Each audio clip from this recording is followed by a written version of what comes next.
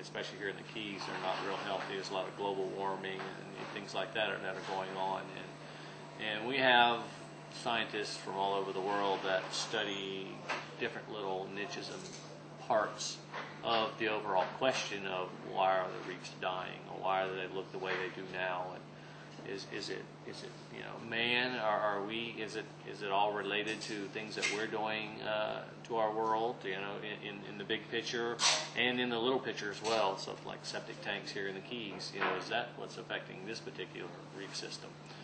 So they're trying to answer those questions, and it's not an easy set of questions to answer. So they're coming at it from a lot of different angles. It depends on the disciplines of each of the different scientists as to what angle that they're taking on it. Some will look at coral health. They'll focus in on the disease, and they'll say, okay, this coral has this disease, it's dying from this disease.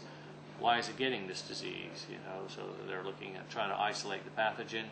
And from there, they can figure out, okay, it has this pathogen, so, it originates from this, and there's one, like purple sea fans have a disease that finds really, it's called, the fungus aspergillus.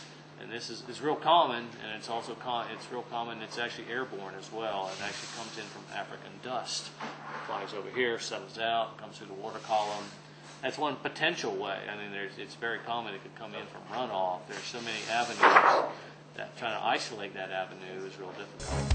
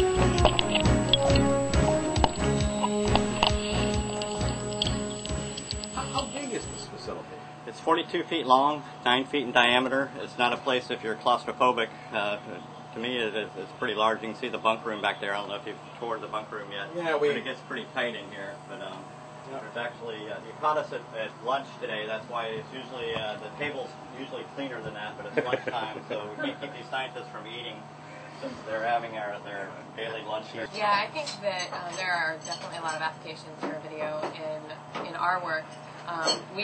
When we were out trying to find a site for this box to begin with, there were a lot of people who we wanted sort of to show the benthic species to. I'm not a biologist, and I think the people who were down were not biologists. So, we need to know if what the site that we pick is something that's representative of the reef, or at least healthy, or a good site. And so we took the camera and we did video transects of the site, to share later with other scientists to sort of talk about whether this was a good place or not. So yeah, there's certainly a lot of applications for video in our life, I think. For this project in particular, video would be really good because it's really an amalgam of different people who have specialties that they're good at. And our group's from California. There's another group working on the project that's from North Carolina, another group from Israel.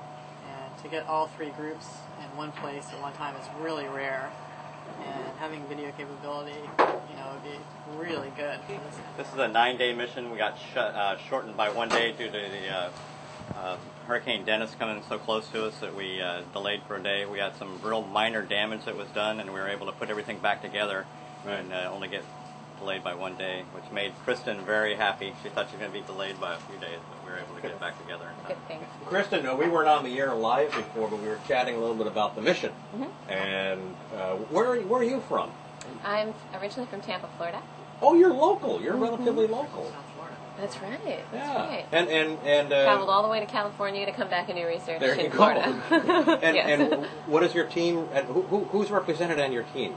Most of the people that are working on this project are from Stamford University, and we have a couple of people from the Marine Lab in Eilat, Israel, the Steinitz Marine Lab, and we're also working with a group from the University of North Carolina, the Marine Lab there. So we're all working together to do this really large project. How long do you think it would take you if you couldn't do it from a saturation dive? It might be actually impossible if Aquarius was not here. The type of research that we're doing, trying to collect such high frequency data on these instruments, would not be possible without the power and the capability to connect these instruments to computers. And since we're 7 kilometers from shore, or even more, there's no way. We don't have a cable that long, and to try to get a boat to stay up on the surface through the daily storms that happen on here and keep a connection would be next to impossible.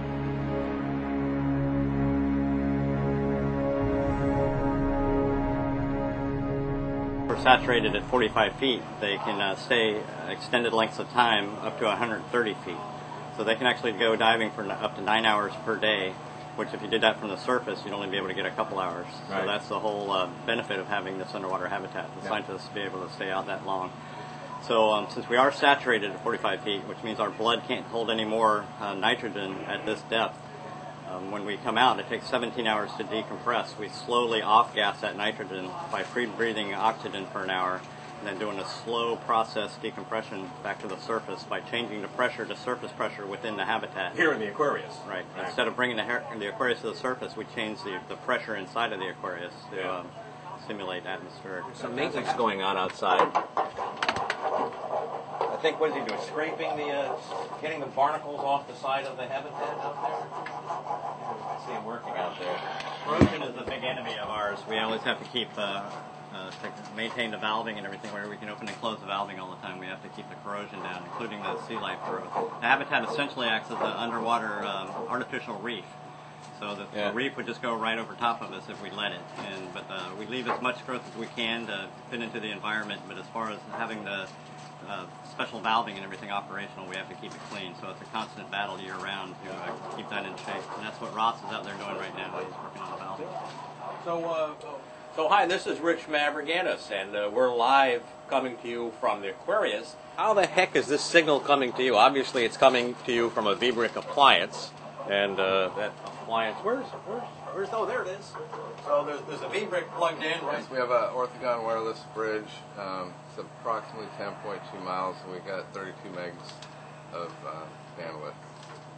That provides all of our transfers. 32 meg. 32 meg. Over 9 miles of open water. About 10.2 point to point. Yeah. And that provides all the telephony. Yes, we monitor all of our habitat operations as far as our... The quality of the video images, that you can get out of there has to be fantastic.